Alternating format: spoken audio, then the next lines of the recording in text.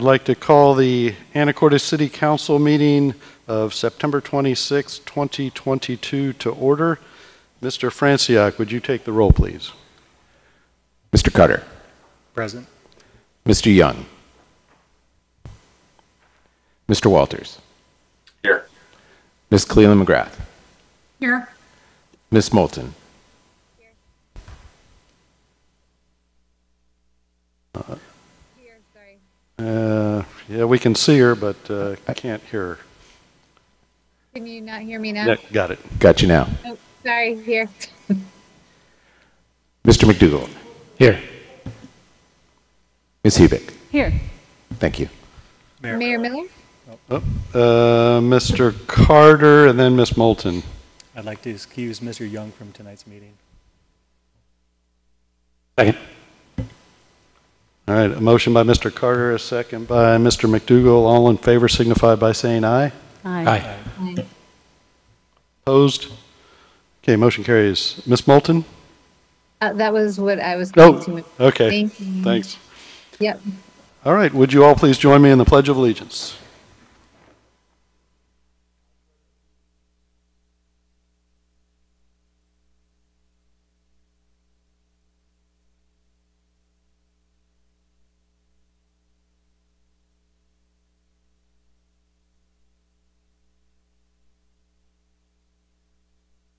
All right, it's always nice to see folks coming into City Hall, and we'll start with announcements and committee reports. First announcement, a little trestle update. The alcohol, tobacco, and firearms report is out for technical review, so we're still waiting for the final report from the ATF, so hopefully we'll hear by the end of this week on the investigation. The city staff has been meeting with contractors last week, and I signed a contract with our engineers to prepare engineering drawings so permits can be submitted to the federal, state, and local agencies. Hopefully we'll have all the permits by early October. Again, the work on the site can't begin until the necessary permits and structural engineering drawings are approved, but we'll continue to expedite these efforts. Final piece is to make sure we have the supplies we need to rebuild the trestle, and our initial inquiries showed about some of the materials could be out to 3 months, so we're looking for any creative ways to see if we can't move that up quickly. And also, again, please keep extra vigilant for additional bike traffic on Highway 20 as they have to navigate around the damaged trestle. Oyster Run, I'd just like to thank especially Anacortes Police Department, Anacortes Fire Department for their extra efforts in making sure everybody was safe at Oyster Run. Great weather, and it turned out to be a great event with not a whole lot of trouble. A lot of motorcycles, but everything worked out great. So thanks to our public safety departments. All right, over to council announcements and committee reports. Housing Affordability Community Services Committee. Mayor Miller. Ms. Moulton. Thank you. So we had an excellent meeting last Thursday, September 22nd, with staff from Helping Hands, who is a food provider countywide. Karen Flint is their engagement coordinator. She spoke with us and gave a presentation. Part of it included the fact that September is Hunger Action Month, and in Washington State, 11.5% of people identify as food insecure, and there's a whole spectrum of what that means, but pretty significant. And in Skagit County, that's 14,000 people. So Helping Hands provides food to places around the county. They were at the church, maybe still are, across from Whitney School once a week, but they have opened a facility on Swinomish property and one in Burlington. And they are opening an Anacortes Solution Center at 3018 Commercial next to Windermere. So they were telling us a little bit about their programs, and we had quite a few questions about their processes and how they will partner with other organizations in our community to avoid duplication of efforts and to best serve our people in need. So they have contacted people on T Avenue, which we hadn't known prior to that meeting, and been providing food and hygiene products to them and also cell phones. And they have also been providing garbage pickup on Tuesdays. So it was good we had this meeting so we could learn these things. And we encourage them to keep in contact with us and Chief Floyd, the HACS committee, and other service providers. So those conversations will be ongoing. So we can all do this work together as a team. And that was pretty much it. Thank you. Okay, thank you. 3B Planning Committee. Mayor Miller. Mr. Walters. The Planning Committee met just before this meeting. It had also met earlier last week to discuss directly with Makers, our consultant on our housing action plan, some of the features of that plan. I think Christine Cleveland McGrath recounted some of that last week. And so we talked a little bit more about that this week. Basically, to sum up, we're not meeting our housing goals set in our 2016 comprehensive plan for production of numbers of units. And in order to achieve those goals, we need to look at additional measures to enable more housing here in Anacortes. And then, of course, in just a couple of years, we're going to have to update our comprehensive plan, and we're going to get a new set of metrics to try to achieve. So time is of the essence to figure out how to achieve these things before we get those new targets. So we reviewed Makers' recommendations for how that might occur and provided our feedback to the planning department. And all of that will be coming forward to both the City Council, but then ultimately the Planning Commission in the near future. I also wanted to note for Council that I've been appointed to the Association of Washington Cities Working Group on Housing Solutions. We're meeting fairly frequently to discuss what kind of statewide legislative solutions cities could support in the next legislative session. I've participated in these statewide stakeholder meetings before, and so very similarly, like others, we're advocating for flexibility, not a one-size-fits-all approach, not a set of mandates for cities, and for condominium liability reform, and maybe a few other innovative approaches that I'll be able to discuss in the next coming weeks. But I wanted to give Council a heads up to that, because if you'd like to provide input to me to inject into that process, please reach out. And then finally, I appreciate Council for excusing my absence in the last couple of meetings. I had a great time in Europe, and I came back and got COVID. So FYI, it's still out there, and please everyone be careful. Thank you. Thanks, Ryan. Fiber Committee. Mr. Mayor McDougall. Fiber Committee met on last Thursday, and another good report. Going with the numbers here, we are at 15, as of Thursday, we were at 1,580 total customers on the network. And so, you know, adding about 3 to 4 a day, we'll be crossing the 1,600 customer threshold here in the next week or two. It's a mix of, it's actually a strong mix of gigabit service, stronger than initial models projected. We projected kind of a 75% 100 meg, 25% gig split. And it's actually more like 65-35. So our average revenue per customer, it's kind of ARPU is the acronym, is higher than projected. So that's very terrific. Couple of other things here. So the department applied for a Washington State Broadband Office 25% matching grant on the EDA grant.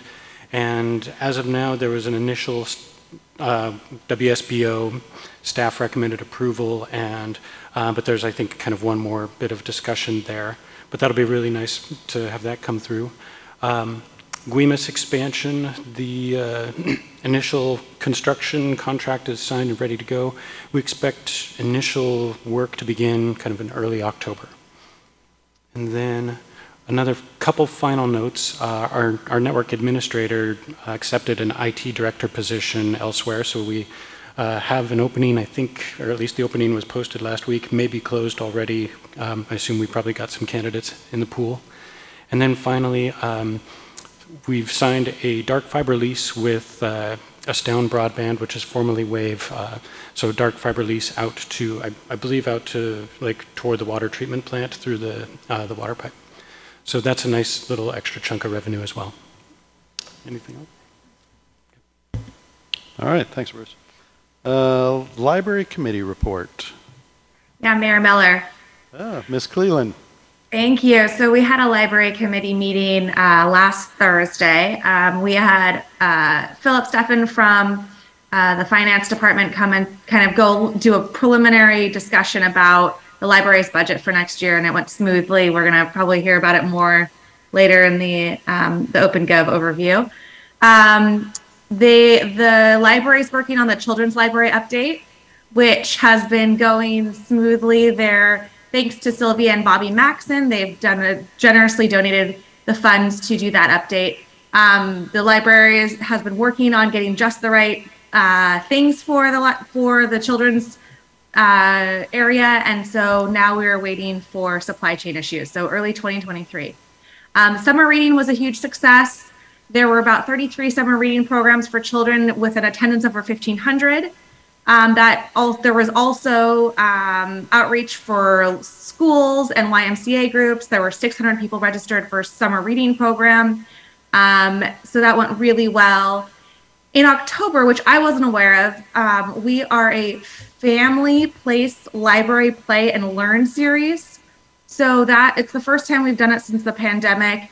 And it's an opportunity for toddlers and their parents or caregivers to come and do a series of play-based classes. And then there's also community professionals there to answer questions regarding early literacy, speech and language, child development, and nutrition. So this actually filled up in a week, but there will be another session in the spring, so look for that. The teen events are going well. They've decided that they're going to try to emphasize or do a focus for high school and middle school separately, just because they've got a little bit of a different vibe and they do better kind of independently of one another. This library is working on renewing the student library card in our local contract with the district, and so that should come forward shortly. And then finally, just as a point of interest, on Friday, October 7th, the library will be closed because they are going to be doing a staff training in-service day. And then again, they're going to work with Parks and Rec on the Haunted Walk and the Winter Wonderland, and continue with adult and children's programming. So thank you. Thank you. Any other council announcements, committee reports? Okay, going to move on to item 4, which is public comment. And I'm guessing that everybody didn't show up here for those awesome committee reports, and they want to address the council. So this is the opportunity for members of the public to address the council on any topic that is not on the agenda. I've got 3 signed up, and I've received written comment from 1 member of the public. So I'm going to ask Mr. Franciac to go ahead and read the written public comment into the record if you're ready to do so. And then I'll recognize the folks who have signed up first. Thank you, Mr. Mayor. This comment was submitted by Mr. Roger Jewett. He comments, Mr. Mayor, members of the council, I would like to add my voice to the speakers expressing concerns about public safety arising from homeless people sleeping on streets, individuals living in RVs and automobiles, panhandlers, drug dealers, and campers on public property. I respectfully suggest the city, 1, draft and publicize a policy statement condemning these conditions, 2, initiate additional measures to reduce them, and 3, report actions that have been taken as a regular agenda item at each council meeting. People in Anacortes see derelict cars on T Avenue, vagrants sleeping on the sidewalk, hear about car prowls and break-ins, and they feel insecure. If you drive around Old Town and neighborhoods from D Avenue and 22nd Street northward, you will see all the new fences being built. These new fences are easy to recognize because of their golden brown color. Homeowners are adding fences because they do not feel safe and want to protect themselves and their property. While the job of attacking these problems has not gotten any easier because of new laws and court decisions, there are ways to deal with them and prevent Anacortes from becoming another Seattle or Portland. It is time for action. Thank you. Okay, and thank you. That again, written comment from Mr. Roger Jewett of Anacortes. And I think you read it under 3 minutes, which is what we try to work that to. All right, so first up on the list, I have a Cheryl Decker and the topic is private encroachment of city property. Cheryl Decker, did I? Oh, sorry, yeah, come right up to the podium there, and then get pretty close to the microphone, and then tap the little button there, and the blue light should come on for you. And then you can adjust it a little bit. And can you hear me? Yeah, that's perfect. And yeah, you just state your name and where you live. You don't have to give your address, though. Anacortes is fine. I'm Cheryl Decker, and I live in Lower Capsani, and I'm a botanist for the National Park Service. My office is in Cedro-Woolley, but I have made Anacortes my permanent home and hope to live here forever. Okay. One of the reasons I chose this area is because the abundance of public lands, obviously, as a parkie, I love that. And I rented for a long time before I found this house I live in currently, and part of the reason is the public lands in Capsani. I absolutely love them. So as you all know, there's some encroachment issues, which I'm very concerned about because of, one, public access, but also because there have been some private plantings of Class C noxious weeds on this property. They're Class C in both the state of Washington and Skagit County. While Class C weeds are not required for removal, I don't think we should be allowing them to be planted on public lands. The one I'm talking about is pampas grass, and it's a huge problem in California, and I have seen it working its way up the Oregon coast. I think it will soon be in Washington. So we don't need to be spreading these around. I'm concerned because many letters have been written about this subject and nothing has happened. And I work for the federal government, I get it. Things happen very slowly, but I'd like to suggest maybe putting some timelines on getting some of these issues taken care of. And there are many, I realize that, but we could maybe go one at a time. But doing nothing is always a bad option. Thank you. Next I have John, I think it's Wilkeson.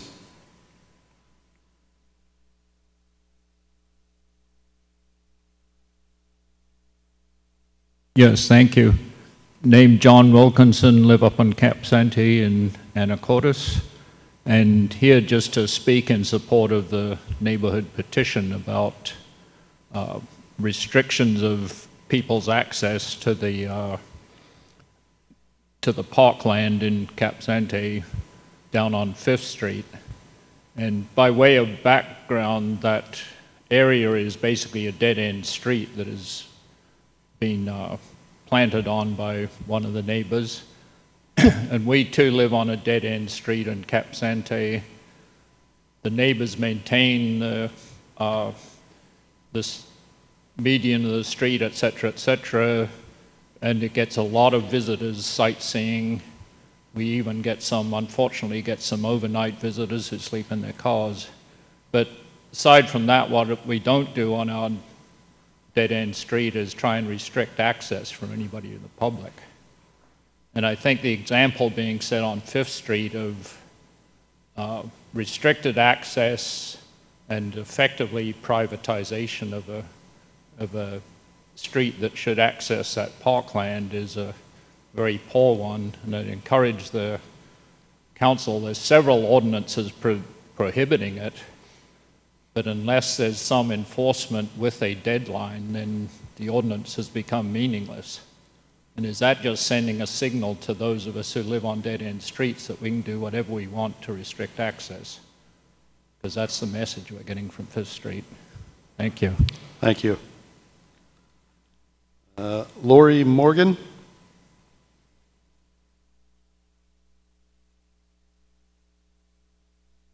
Hi. You can. Is this light on? Yeah, you're talking, and you can adjust the microphone too. You won't break it. Okay. I'm Lori Morgan. I live in the Cap Sante neighborhood, and I'm here tonight to express my concern about the encroachment by the homeowners at 115 5th Street on the city property that is adjacent to the Cap Sante Park, and in fact next to the trailhead accessing that park. For years, the homeowners' pervasive use of this city property as their private driveway duped me into believing that it was in fact their private driveway. and I was deterred from using that trailhead as a result. Now, this has been going on for a very long time, in fact, over 10 years. The city sent a letter to the homeowners on January 11th, 2012, asking the homeowners to remove the encroachment, and that letter has been entirely disregarded. And it's the length of time that encroachment has been allowed to persist that concerns me so greatly, and it causes me to wonder, how many instances is the city aware of where private individuals have been allowed to encroach on what is the taxpayer's property? And of those instances, how many instances have been allowed to persist for 10 years or more, as this has? And if the city is allowing multiple long-standing encroachments on city property, how is that justified to taxpayers and your constituents? On the other hand, if this is a one-off situation, why are these particular homeowners being given special dispensation? This city property that we're talking about here, provides access to one of the best parks Anacortes has to offer.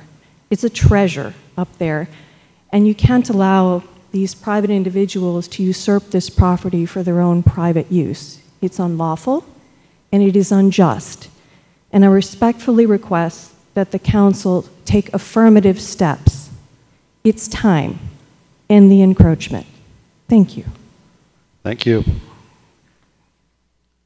I don't have anybody else signed up, but is there anybody else that wants to, that you may have come in late and didn't get a chance to sign up? Come on up.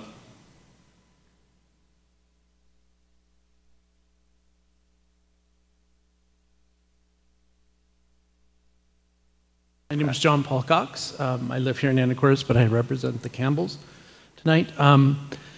So if there's a little bit of a history here, the Packards had this property before my father and another gentleman purchased it. The Packards actually used this vacant piece of property for access for a long time.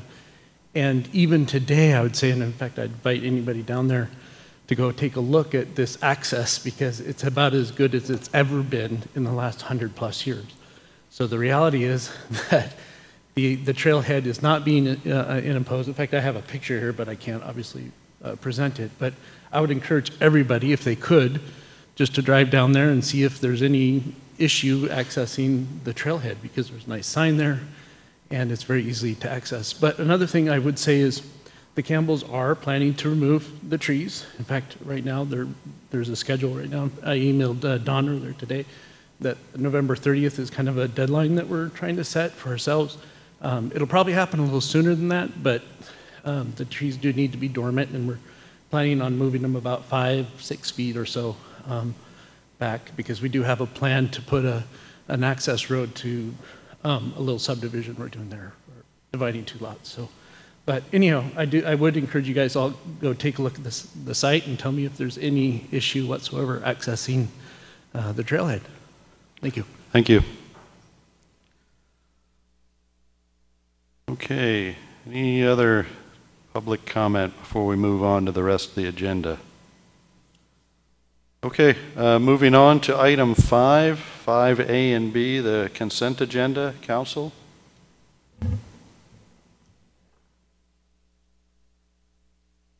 Mayor Miller. Mr. Carter.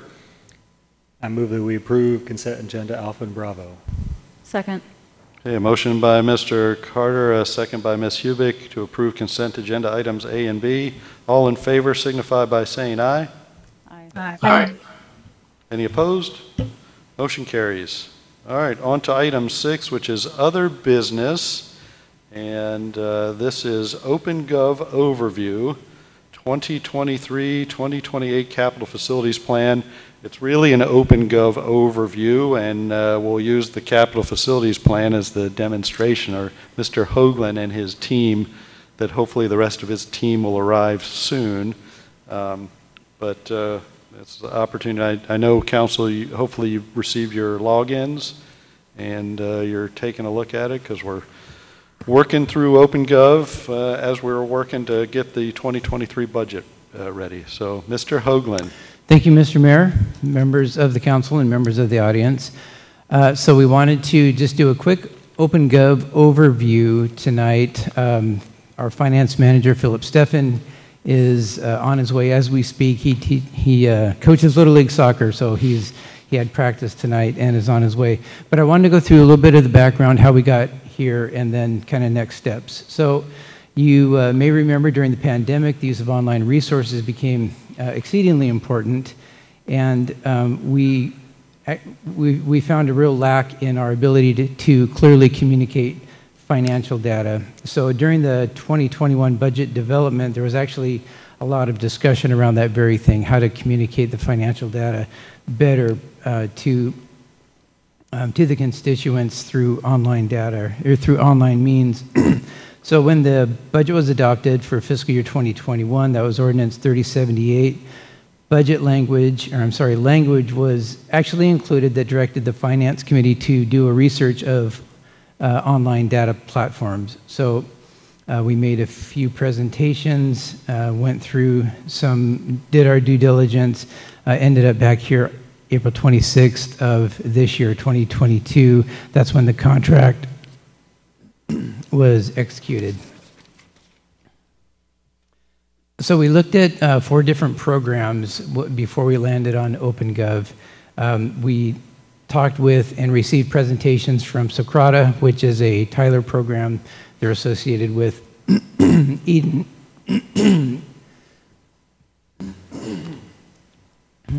Apologies. Associated with Eden, who develops our ERP system. Questica was another program we looked at, Domo and OpenGov. They all had similar price points, but a lot of variation in what they offered. OpenGov and Questica were the only 2 programs that we looked at that actually offered a budget development process for the city, as well as the transparency portal. OpenGov provided a number of references. They were all very positive, one of them being just right down the road from us, Mount Vernon, Washington. I spoke with their finance director. I believe Mayor Miller spoke with Mayor Boudreau about that. We got very positive feedback from them, and that's already turned out to be a very positive relationship with us. We've met with them directly. They've started their implementation process before us, so we've been able to kind of piggyback on some of the things we've done and shared experiences. So our implementation schedule was pretty aggressive. We signed the contract in late April of this year, but we wanted to use it for the 2023 budget development. So we started that with the capital facilities plan for 2023 through 2028. Council will remember that we do this CFP budget development in conjunction with the operating budget, so we'll end up adopting both budgets at the same time later in the year. Then we'll move on to the 2023 operating budget. The final phase of OpenGov implementation will be the public transparency portal. So currently we have all employees who are involved with the budget have an OpenGov user ID. Now all council members have a OpenGov user ID as well. All of the CFP data and operating budget data have input using OpenGov. The staff have used OpenGov to do that input. The feedback we've received from staff using OpenGov has been very positive. Philip Steffen has been our key point of contact with OpenGov and with staff for the implementation process. So it was a couple weeks ago on Friday the 16th when he emailed council login IDs and a 5-minute instructional video to the council members. If you haven't watched that instructional video, I would encourage you to do that. I've watched it. It's about 5.5 minutes long. It's very informative. I've referred back to it a couple of times, actually. He goes through looking at the data as well as developing and saving reports. This is one of the reports that I used just earlier today as I was putting this slide deck together. I pulled up a report that Philip had put together, added one filter to pull up the 2023 projects. So this is just a quick snapshot of the 2023 year of the 2023 through 2028 capital facilities plan. This just shows the top 8. You can see the top 8 projects there make up 80% of the spending or the budget in 2023. And then this slice up here, the 11.6 is the remaining 20% of that. But Philip will go into more detail tonight how to do these reporting and filtering for this data.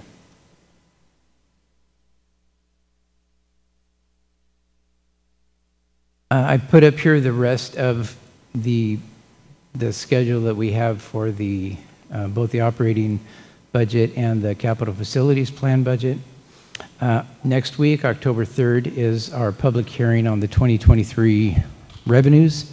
So state statute requires that we have a public hearing on revenue sources for the upcoming budget, including any potential property tax levies. Also that same night, Public Works will be here to do an in-depth review of the capital facilities plan for Public Works. The following week on October 10th, the mayor's budget message. We'll also do an additional CFP review for governmental budgets, governmental CFP budget that night. October 17th, we'll get into the 2023 operating budget, looking at Public Works departments. The following week on the 24th will be the review of the operating budget for the governmental funds. That brings us to November 7th, public hearing on the budget.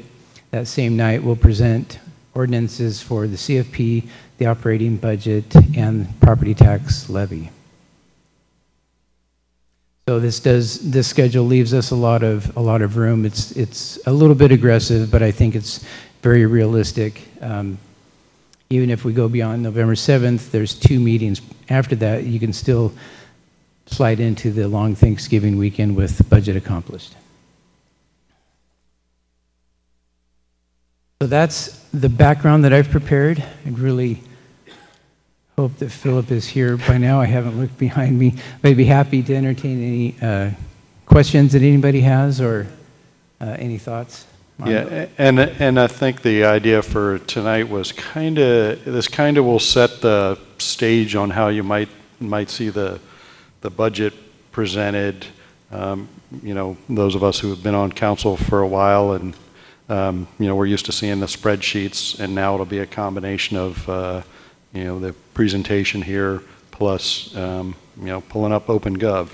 Again, the feedback that I'm getting, the finance folks are still getting used to working away from Excel, but the directors, the staff, and people who aren't finance gurus like Mr. Hoagland and his team really like the OpenGov to be able to enter you know, more data and work with it, because I think for council and ultimately for the public's use, having good descriptions of what are the changes in the budget, what are the deltas, what are the reasons behind it, where are we going to get the funding for things like in the CFP. You know, I think you'll find that when you mess around with the OpenGov, it'll be a lot easier to pull that up, rather than previously you'd have to hit the little triangle in the Excel spreadsheet to figure out what the background is behind that.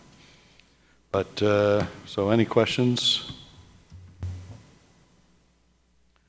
All right. Well, and if Philip doesn't show up, then Steve is he's gonna show just how easy OpenGov is to use for somebody who is not the expert on staff, which is Philip.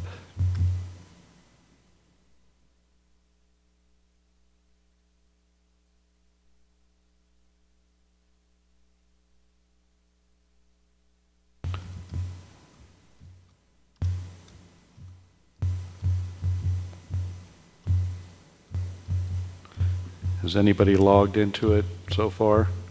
So I see a few head nods. Okay. The other area that the staff has been experimenting with are the one thing that the previous you weren't able to do is do priorities. So there's a place to put priorities in on in OpenGov, and what I think, based on experience of working through budget from the council perspective, and one of the areas where we run into pressures on the budget every year is expenditures for REIT and the competing things for REIT. So if there were things involving REIT, it might be helpful if we can discuss priorities. So ultimately, council can decide what the priorities are as we move forward and rack and stack that way. I think that could be a helpful tool in OpenGov. But Mr. Hoagland couldn't be happier that Philip is here, and with that, you're ready to go give the demonstration on OpenGov in the CFP. So, welcome. All right, thank you, Mayor. Good evening, members of the council, and I guess members of the audience online. So I am excited to start demonstrating this OpenGov software, and unfortunately, though, we are not quite ready for to be public, be live for the public. We are working towards that, but we wanted to make sure that it was working for in-house first, of course, and to be able to satisfy our CFP and budgeting needs, and then we'll be working on the transparency portal. Well, we already are, but we're just not fully ready yet. So you should have all received an invitation to sign up for your account on OpenGov.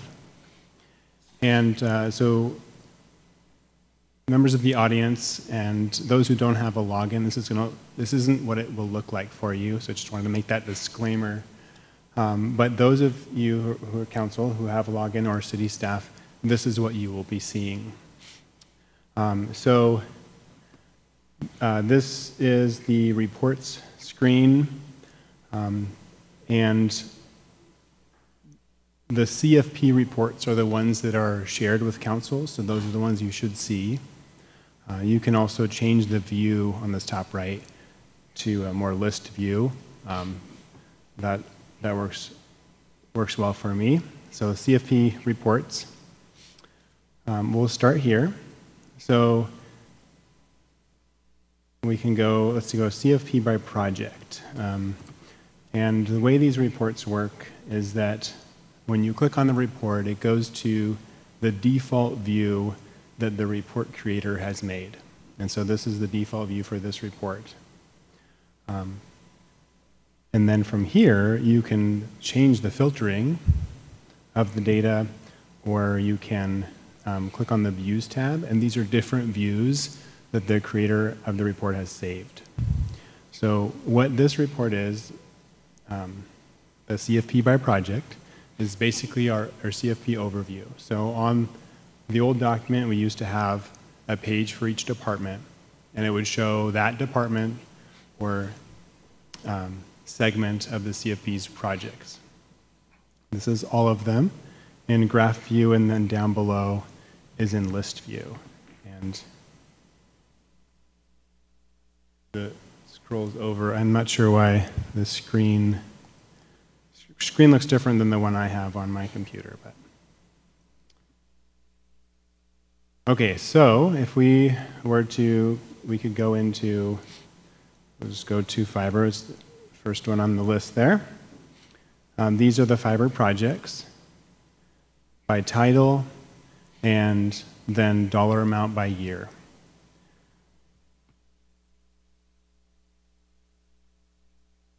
From the reports, we basically use those as overviews. So there's not a lot of detail in the reports. They're useful for looking at the totals, and depending on which report you're looking at, so we'll go back to reports, and we could do like by revenue type. This is an example of where the reports are useful as an overview. And one of the things that we were looking at was within this transfers in category is the REIT 1, for example. So this is how much REIT 1 the projects in the CFP are planning to use. And if home sales decline, then we would have to re-evaluate how much REIT we can be spending. That's an example of how these reports are useful and what we use this information for. If you'd like to see more detail, we would click over on the left where it says budgets. And as a council member, you have access to the CFP budget at this point. So on the top left, you can see which budget we're in, and it says 2023 to 2028 CFP. So the way that we have the CFP built into OpenGov is having what's called a proposal for each project. Each project is a proposal, which is compared to the old CFP document, would be 1 page. From there, we can scroll through them. This is all of the projects, and if you were looking for something specific, you can also search in the search box up above.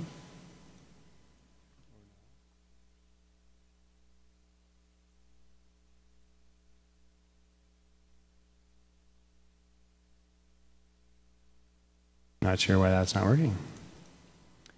But one of the things I'll share for those who are new to this is you can change these columns. In this screen, or pretty much any of the screens that have columns, by clicking on the little down arrow and then the vertical bar lines. This allows you to change which columns you see. So when we're looking at these detailed screens, this is a very useful tool because there's a lot of information that's available, but you might not need to see all of it depending on what you're looking at. So, start date or estimated completion date might not be relevant to what you're reviewing. Created by or status is not necessarily relevant for the CFP. And so by doing that, we just eliminated some columns, and then we can see more information. Let's look at so I'm going to look here. So if you see the 2023 expense column, these are projects that are in next year's budget, right? So what we will be doing is taking the capital facilities plan and adopting it, and those dollar amounts will roll into the 2023 annual budget as a combined capital operating budget, the same as we've always done. So let's look at like Cap Sanity improvements. This detail is entered by the project managers or department heads and allows you to see additional detail for each project. And from here, you can also look specifically at the expenses or revenues related to it. So we would want to go to revenues if we wanted to see what revenue source is paying for this project. You can see that on this line here. And if we scroll all the way to the right-hand side, can't quite see it, so let's change our columns. Once you change them on when you're logged in, it'll stay. This is the first time I've logged in on this this device, I guess.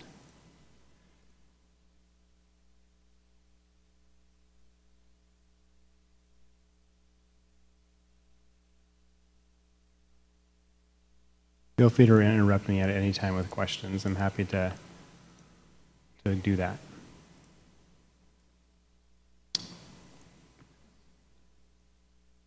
Oh, I missed 2027.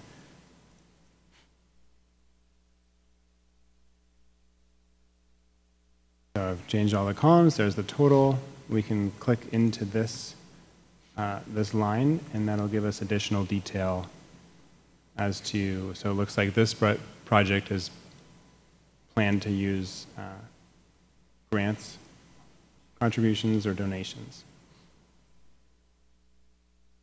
On the right-hand side, we've coded it as grants and contributions as a general category.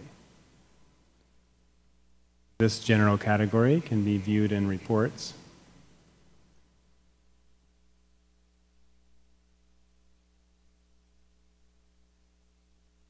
By funding source.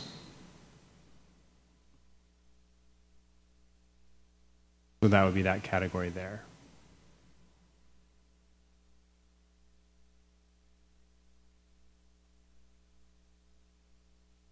So, and like this line here, there's some information that we're actually working with OpenGov to correct that. When there's multiple lines within a proposal, it seems to be capturing it differently here. It's one of the things that we're working through. But I assure you, we will utilize this software to the best of our ability and to the best of what it can do. Yeah, keep in mind what we're 5 months into when we signed the contract with OpenGov, and we're trying to do our budget on top of this, and so there are some bugs, and that's why, you know, I really would like council to weigh in if you find stuff and provide some feedback, because I don't want to have this open yet providing misinformation out there. So, you know, these are a couple of examples of things we're working on. But again, ultimately, I think it presents the information well. It allows you to dive deep. Mainly for me, finding the detailed explanation of what it is. You know, ladder truck might be a better example than you know, as something to see how that was funded. Although that maybe not a great example because it's a vehicle, but that's how we fund new vehicles. And you can go in and get the detail on it, and then you can see how it is funded ultimately. Yeah, you can get the background story on it.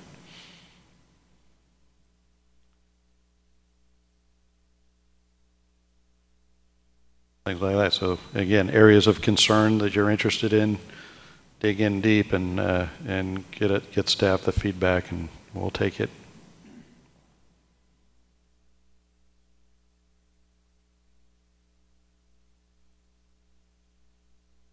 But again, this was more of an OpenGov demonstration. Well, you'll get the proposed CFP budget, but you can look at it, what we're inputting to it right now as it's being built. But I think all the CFP projects have pretty good details in there. So on this report here, the CFP by project, on the views tab, I've created some preset views where you can look individually at the specific department or in general category that we've established here for the CFP, the same categories we used in the previous years. So here you can see the wastewater CFP, a huge chunk next year for the outfall project, and then up and down throughout. Here are the individual line items for that, and then the dollar amounts that go with them in the columns by year.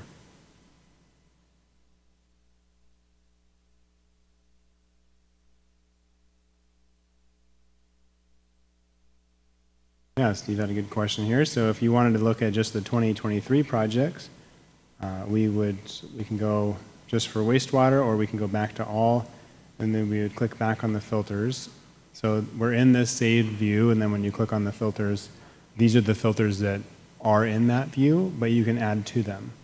So you could add a filter here and say you wanted the year, so that would be period year, and we would add 2023, and then we'll apply that. And so then that shows just the 2023 projects.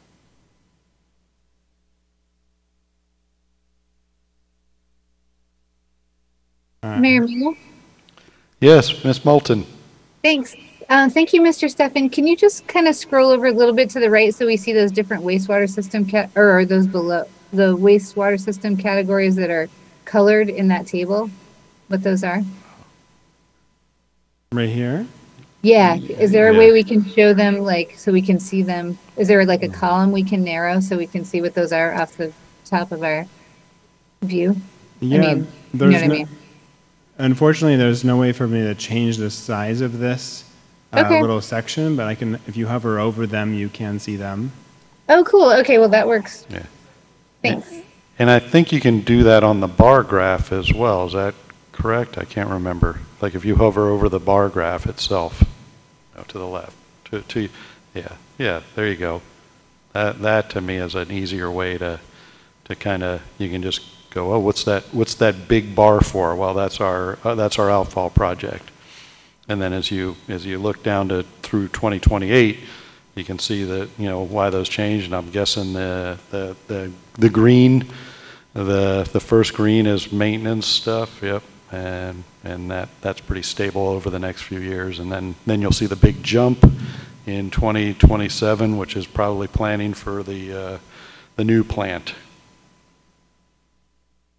You can also, right here, we can change the view of the chart. And sometimes the pie chart is easier to see. And then you can that see one the is kind of different easier to see because it shows it.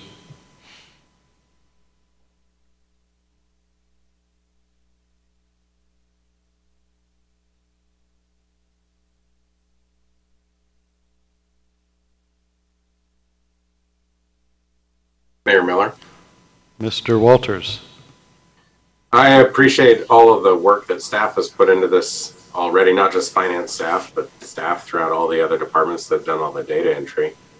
I am still, I guess, optimistic this tool will provide us some better value in our ability to analyze these expenses, these forecasted expenses.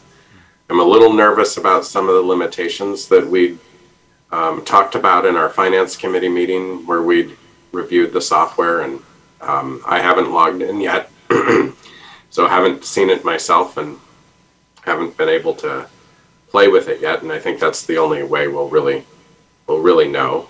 Do I assume that Philip is giving out his cell phone number for technical assistance? I'd be happy to be of help, and you may email me or call me, that's fine. I appreciate that. And again, the larger goal here, I think definitely being able to communicate where our expenses are and how we're spending money to the public is a high priority, but maybe a larger goal in the context of the capital facilities plan is being sure that we are planning for all the future capital expenses. And so that's only as good as the data that is input into the system. And I think probably more conversation needs to still be had about that and how it is we're making sure that we're accounting for all those expenses that otherwise might not appear on the books. The pavement we're not repairing is also an expense. And so we'll need to have conversations about how we're accounting for that. Any other questions? I think that's a good overview, a little toe into the water. Council, any other questions? Any are OpenGov superstars? Okay, no other questions. Please feel free to continue providing feedback and dig around into it, and anything that jumps out that doesn't look right, please let us know. With that, I will adjourn the City Council meeting of 26th September. Thanks.